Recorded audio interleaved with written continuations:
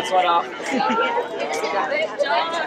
Take pictures of that. If you guys go back to my part of the line, I'm going to sign. I can't do pictures, I'm sorry. Yeah. Hey, hi, John. Good Sarah to see you again. From the MacGuffin. Can you tell what has this experience been different like from Fault in Our Stars? I mean, it's been different just because it's a different group of people, and also because it's a less sad movie, which has been a huge. It's made it kind of the press stuff, and even making the movie like a much more unambiguously joyful experience. So this has just been joy. Reading the book, I have not seen the film yet, but reading the book, the search is very much the main part of the book. Yeah. So how does the film, is it mostly the search, or does it spread it out? The film definitely compresses some parts of the search, like all the textual analysis of Walt Whitman. Obviously, that's more of a book thing than a movie thing. But, and I don't think fans will be that bummed out to see less of it. But, no, I really think the film is really faithful to the themes of the book. Yeah, so is Margot in it probably more than the book was? She's probably in it more than the book was, but it's actually pretty close. Like, it's maybe half and half. So if you had to pick which Fault or this one, I'm not gonna pick. I love them both. I really do, or I wouldn't be doing it. Okay, thank you. How are you? Sorry, can I go first? Sorry. Yeah, go ahead.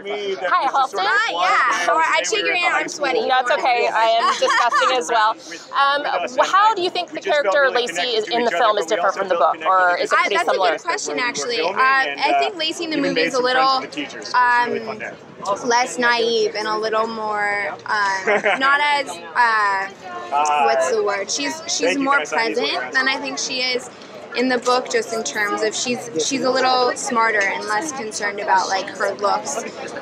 Yeah, that's a great point. Yeah, I mean, it's Lacey is kind of against the stereotype of a popular girl, at least in the book. I mean, she goes for this guy that you wouldn't normally think that she would. I mean, did you appreciate the kind of not playing that stereotypical popular girl? Of course, you know, I think it's really hard to find roles at this age that aren't the typical stereotype popular girl, and that's what I love about John's characters in all of his books.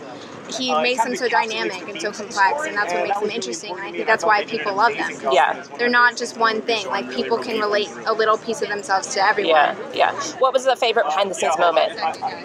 Definitely when we walked to breakfast on the weekends as a cast. It was so fun, and we go see movies, bonding. Yeah. That was the best. All right, thank you so much. Thank you.